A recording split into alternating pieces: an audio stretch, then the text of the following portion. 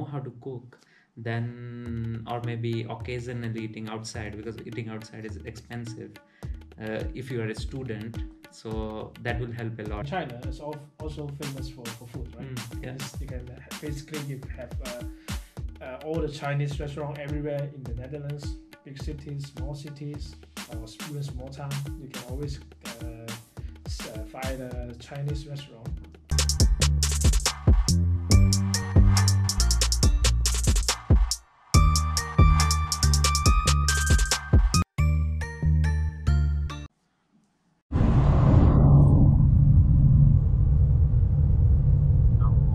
The train going from Utrecht Central to Leiden Central, because I have to attend the Teachers Academy Education Festival, Leiden Innovation Center, Leiden. So this is a new version of the intercity train in Netherlands. It looks quite comfy and class modern. These are the seats. You can get a view of outside, and opening and closing door with the hand slider. The screen doesn't work now, but the screen is meant to display the time of departure and the stop stations in between. But outside it's very cloudy, although no sun is coming out. So all these trains are mostly operated by NS. These are long duration trains, and some local service providers like Arriva and something. I'll leave the link below to explain what are the local service providers here. My way to Leiden Center. I'm very excited to see what happens there. Maybe I gain something from my research, and maybe find some potential teachers who can collaborate with me in future.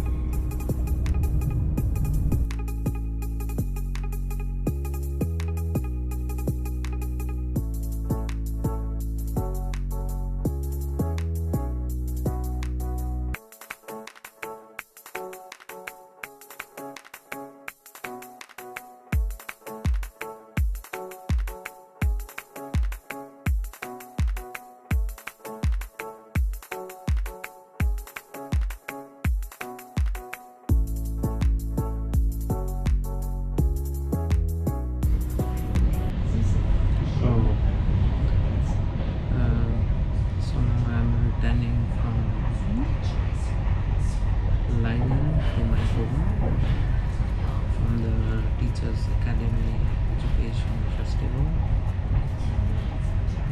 The festival was very good, but it was very tiring. I'm completely tired, I'm feeling sleepy. So I just wanted to end the week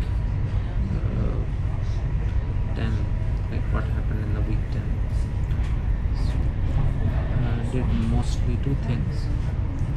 One is getting ethical approval for my experiments, the experiments that I'm going to do, because it involves the human subjects. So when you use the human subjects, then you always need ethical approval to be sure if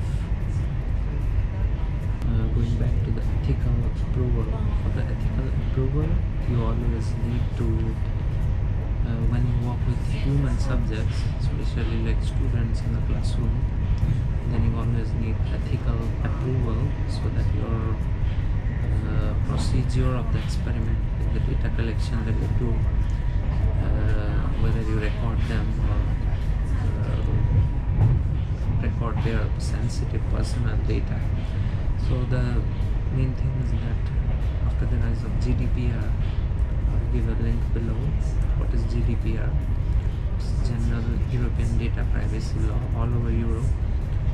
It's really a nice initiative after which we as users have the control over the type of data that we share, and at any moment we can stop sharing the data with anyone. So GDPR is really a good initiative to give rights back to the users about what type of data is stored by the third-party organizations and the cookies that are stored in the websites and all this sort of stuff. Arriva stopterrein in de richting Leiden, zal richting Sport 2A om 18 minuten over 7. En kort stop zullen wij verder rijden als intercityterrein in de richting Duinstemming Heerlen. Maar nu is het station Sitter. So getting back, I think I won't give much advice because at the end of the week we will be seeing a short interview series by one of my colleague from China. He joined with me for my PhD, and I think we joined together last year in September, and he will share his experience because he did his bachelor's and master's in Netherlands, so he has a rich experience of 7 years of living in Netherlands, and he's going to share a leaf out of his book for all you guys. Yeah, that will be really interesting. And finally, about my experience in this Leiden Teachers Academy Education Festival. That was a good experience. I met one, particularly I would remember one, there was a panel discussion that there are people from Dutch politics, there were also journalists, and they highlighted one thing that our future, the main conclusion was that the future of our education will be more modular and personalized, and there will be a mix of both online and classroom education. It will never be always dominated by online, which is the hype now, so it will be a mix.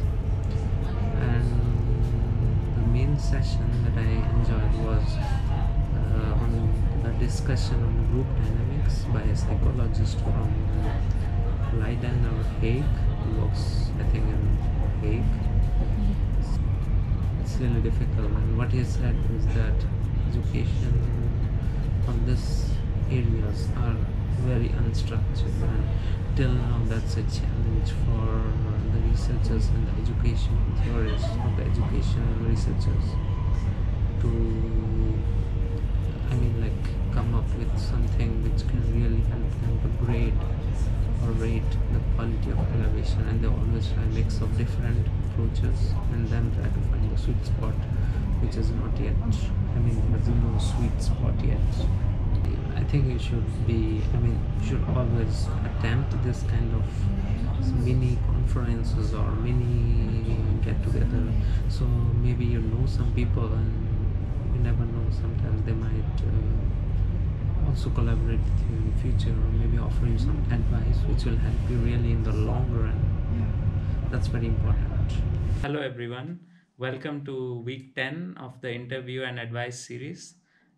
So here is my colleague, Leiden. He is a PhD candidate here, similar to me, and we joined together at OU. Okay, thank you, Sambit, for inviting me. Although I don't know what to say, but hello everyone. So what do you want to ask me?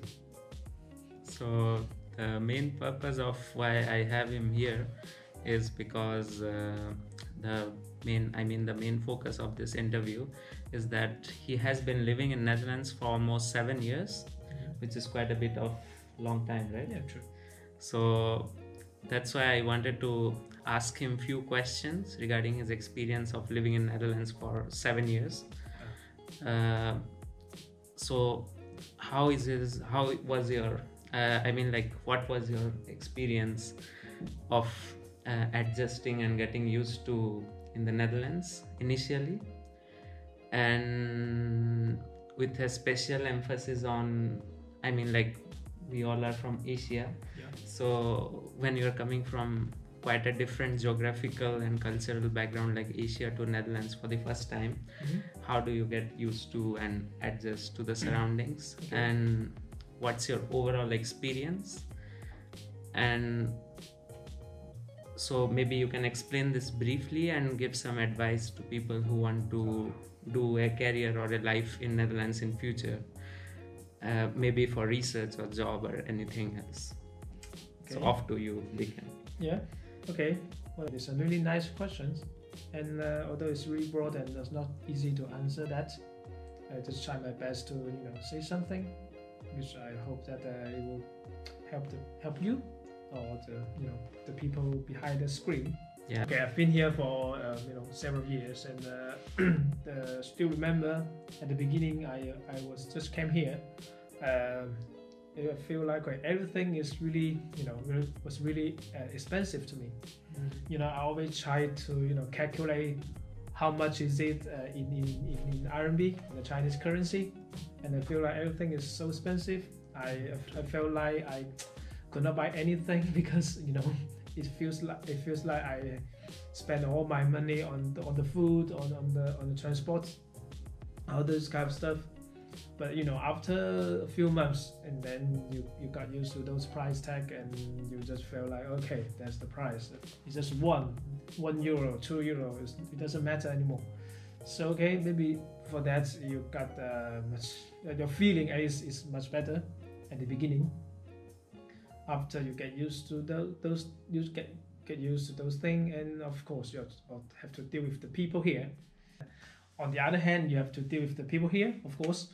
And people, I am not sure, because it was the first time I have to work along with so many foreigners, all the Western people. Yeah.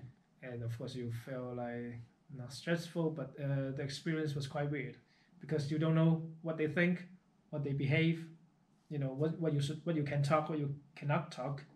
Yeah, like totally two contrasting cultures. Yeah, you never know what's the result, what will be happening. But at the end, eventually, when you spend some time with them, and then you can, you realize that they're just human, just like normal people. No matter they're from the west, the east, I think they're all the same.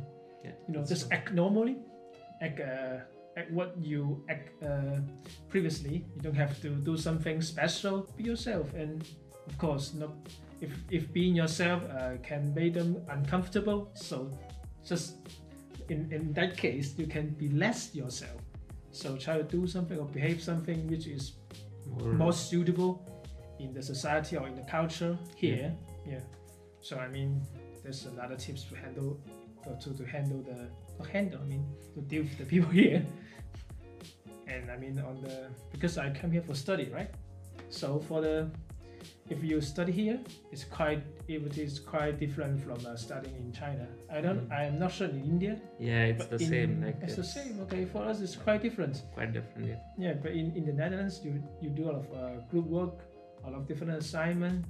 You have to work as a team or what. But in China, I think 99% of the work are individual. Yeah. So most of the time you work alone, do the text, do the exam, whatsoever, write report. Here is all about group work.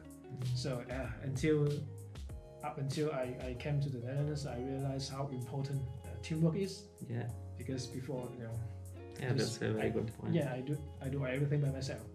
But now I need to another so still dealing with the people here. So no matter you work with Western people or Eastern people, you just put your hard effort. Just don't be the free rider. Thank you for such an elaborate explanation. And I also want to hear one more thing from you. That's mostly also concerns me as someone living here for more than 3 years. It's like the food out here, because I find that the food here in Netherlands, like they don't have, with no offense for any Dutch people. You're offensive. Okay, continue. I don't find a typical hot meal here in Netherlands. Although what they eat is very healthy. Someone coming from such a spicy region in India, where you have like 100 different spices or type varieties of food. So here that's the main problem. Like you don't have that much of a variety and hot meals. That's what I feel. But if you know how to cook, then, or maybe occasionally eating outside, because eating outside is expensive. If you are a student, So that will help a lot. I mean, the best thing is if you know to cook something basic from your region, or maybe something which you really like the best. So do you want to add anything to this food experience based on maybe? Yeah, in terms of food, I mean, of course, in China, it's also famous for food, right? You can basically you have all the Chinese restaurant everywhere in the Netherlands, big cities, small cities, or even small town. You can always find a Chinese restaurant. Although they are, of course, they are not all real Chinese food, of course. I mean, most of the Chinese restaurant here, they are all called Indonesian, Chinese, Surinamese restaurant. So basically, it feels like a mix of different kind of food. I just call it the Western style Chinese food, of course. Yeah, I mean, you don't get the authentic feeling that you get in your home or something. No, I mean, it means that they sell rice doesn't mean they're selling Chinese food. Yeah, it's just, of course, you can find some more authentic Chinese restaurant in the Netherlands. If you are in the big cities like Amsterdam or Rotterdam and or The Hague, they all have there are a lot of good authentic Chinese restaurant. But in those restaurants, you cannot see any Dutch people over there, because I don't know why most of the customers over there are Chinese. Okay. I think that's why most of the Chinese restaurant in the Netherlands are not real, because I think they are adopted to the Dutch taste or Western taste, and they have to make business. Of course, that's why they change the taste so that the Dutch people come and eat the Chinese food. Yeah, but all the ingredients in the Asian supermarket and make your own food. I mean, make your hometown food. Or maybe, sorry to interrupt, or maybe you can order online, like what I do sometimes. If you are not nearby any Asian supermarket, then you can of course order online any kind of stuff. There's some famous website. Of course, I don't put it here. Maybe I'll leave the links below so that yeah, but I think that's also good, because sometimes I used to come to your place for once, and you could cook good Indian food. So why bother eating outside? Just make your own food. It's cheap and delicious for you. I do the same thing, of course. Yeah. So that's how you get adjusted to the food here. So you should remember this as an important point, that you should learn basic cooking skills before coming here, which will help you a lot. Yeah, sure. Especially if you're Asian. Yeah, that's true. Thank you for taking your important time and giving some time for the audience out there who want to know more about the living and adjusting to the Dutch way of living. So thank you for having me as well. I'm very happy to share my experience to the other people. Bye bye everyone. See you next week. Peace. Oh, thank you for such a You be professional.